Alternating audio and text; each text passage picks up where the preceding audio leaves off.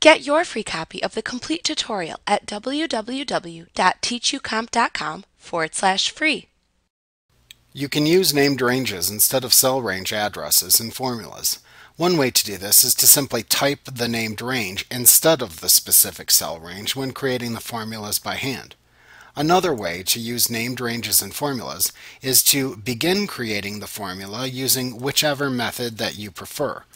When you need to insert a reference to a named range, just click the Use in Formula drop-down button in the Defined Names button group on the Formulas tab in the ribbon. Just select the name of the range that you want to use in the formula to insert it. Then finish your formula as you normally would. You can also change your existing formulas by inserting the named ranges into the formulas that already exist in your worksheet. To do this, first create the named range that is an exact substitute for a pre-existing cell range reference in one of your formulas. Then select the formula cell that contains the cell range reference that you want to replace with a named range. Next, click the Define Name drop-down button in the Define Names button group on the Formulas tab in the ribbon.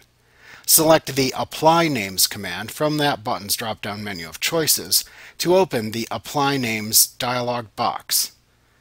Within this dialog box, click on the name or names of the named ranges shown to substitute the named range that you want.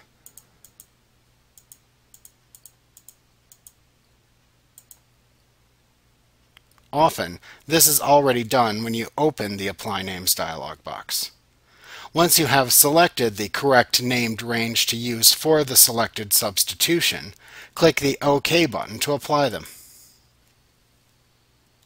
Like what you see? Pick up your free copy of the complete tutorial at www.teachucomp.com/free.